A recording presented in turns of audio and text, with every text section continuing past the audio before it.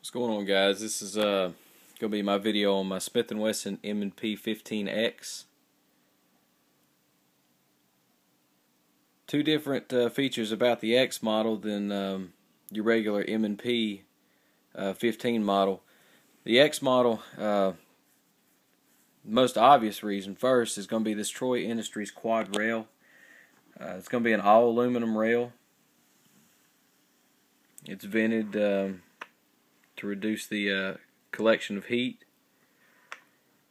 Rail feels good in your hand just by itself. Little jagged. For continuous fire, it can be a little rough on your hands. I put a angled MAGPUL angled foregrip on there.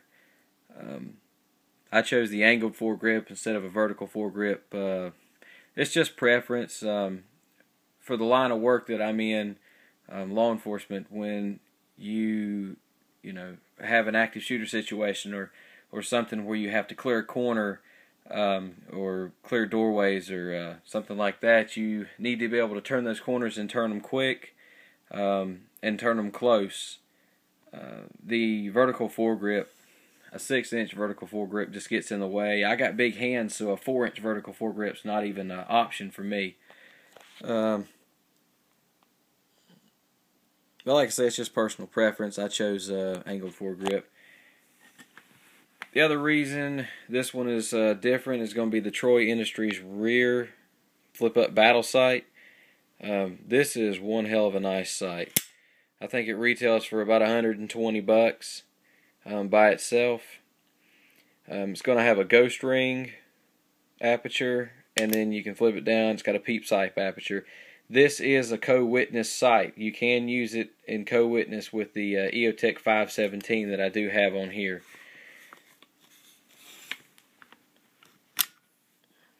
When the sight's laid down, it's only about half an inch raised up off the top rail. And the EOtech 517, EOtech 517 runs off of AA batteries.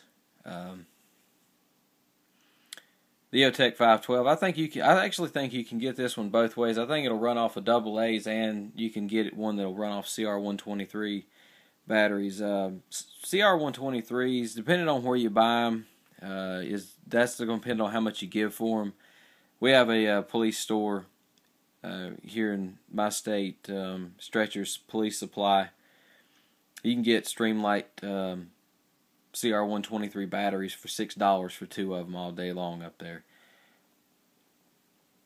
Standard A2 front sight, 16-inch barrel with flash suppressor,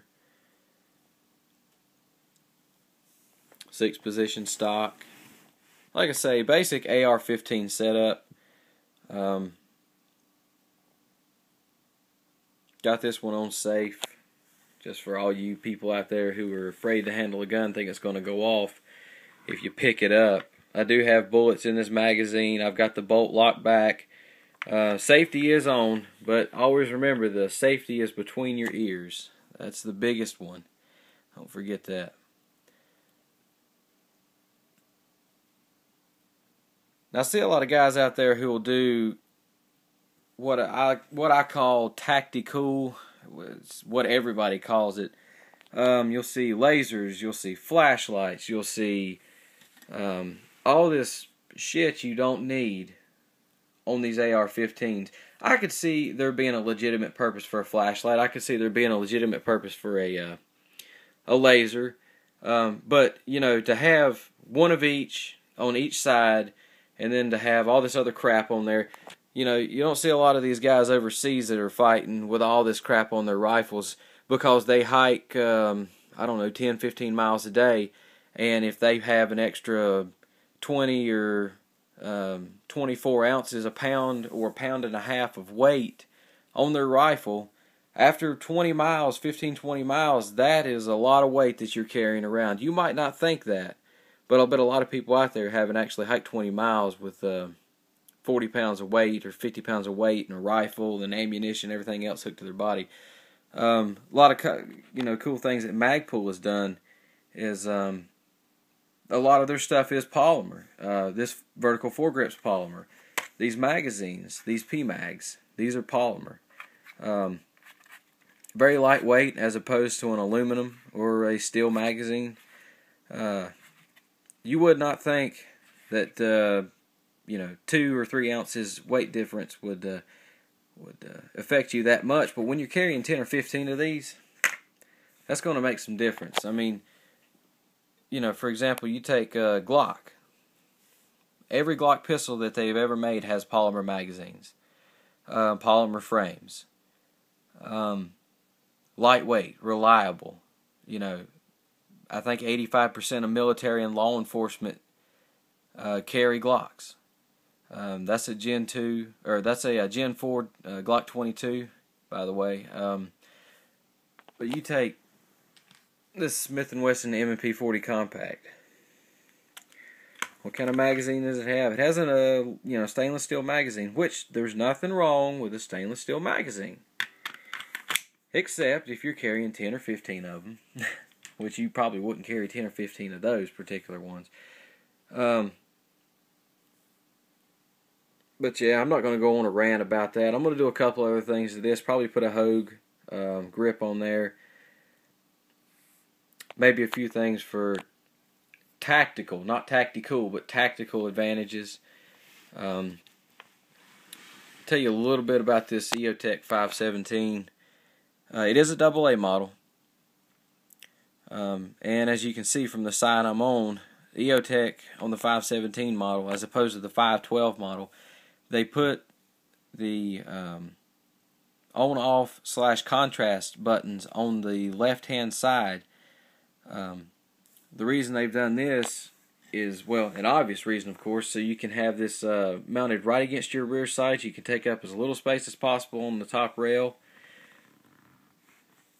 One of the other advantages of this is it's got on the battery compartment right above here, it's got a 7mm raised base. Now, if that base came straight off,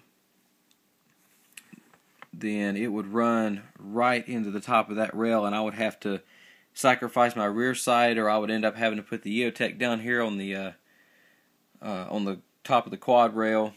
I wouldn't be able to have it on my upper receiver here. So that is a big plus there. This is not a free float receiver. It is hooked into the Delta ring there, by the way. So rifle's very accurate. I've had no problems with it at all. I actually just picked it up today. If I didn't mention that, I've put about 120 or 30 rounds through it at the range. Not one problem. I'm not going to turn the EOtech on. There's too many damn videos out here with people turning on their EOtechs and all this other crap. You don't need to see that. You know what an EOtech looks like. You don't know what an EOtech looks like, play Call of Duty. I don't play that crap, but play it. But yeah, that's my video. Hope you enjoyed it.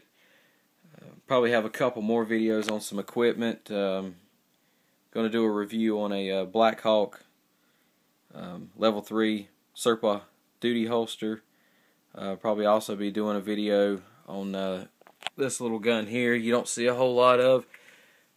This is a Colt Model 25 in 25 caliber. If I can get that to focus in. There you go. Going to do a takedown video on it, show you what it's like. Take it out to the range, shoot it a little bit. As with all these other guns. Going to be doing a Ruger Super Black Hawk 44 Magnum 10-inch barrel. It's going to be interesting to do that one. I hope you enjoy the video.